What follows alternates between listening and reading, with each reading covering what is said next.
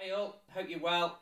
So, there's light at the end of the tunnel. The 29th of March, we're finally allowed back out on the golf courses, which is a big relief for all us golfers. It's been a very frustrating time not being able to get out there, but from the 29th of March, we're finally allowed to get back out there and dust off some cobwebs.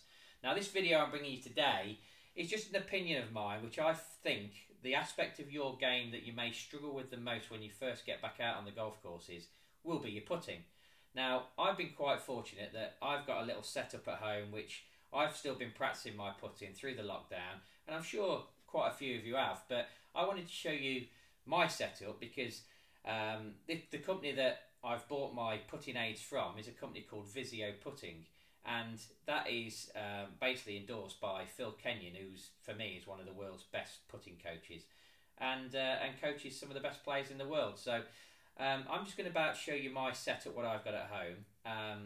It's basically a putting mat, a laser, and a little gate to basically keep my putting stroke in order and to see that I'm starting the ball on the right line. So let's take you to that and let's have a look what I've got.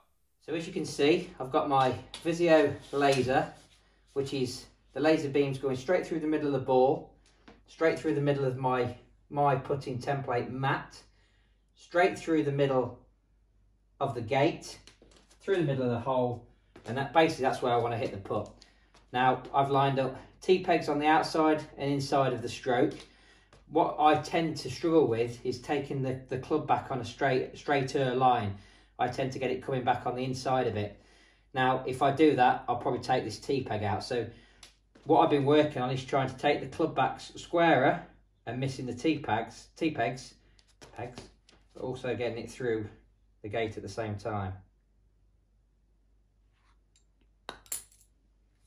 So as you can see, because I've come on inside, then I've gone out, but turned the club face in, I've hit the left side of the gate.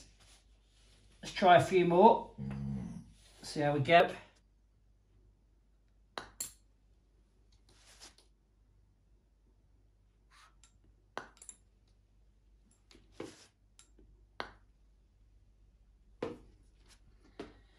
So that last one just caught the T-peg on the inside on the way back, but managed to square it up and get it through the gate on the way through.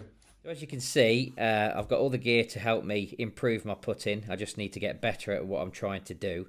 The mat certainly gives you a good visualization of where your stroke is at, and the gate especially helps me with my start line.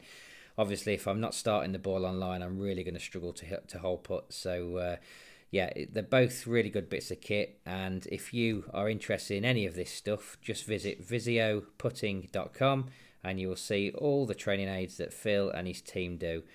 Have a great round of golf on the 29th or whenever you decide to play, and if you do get any Visio putting stuff, I hope it helps you putt better. Cheers guys.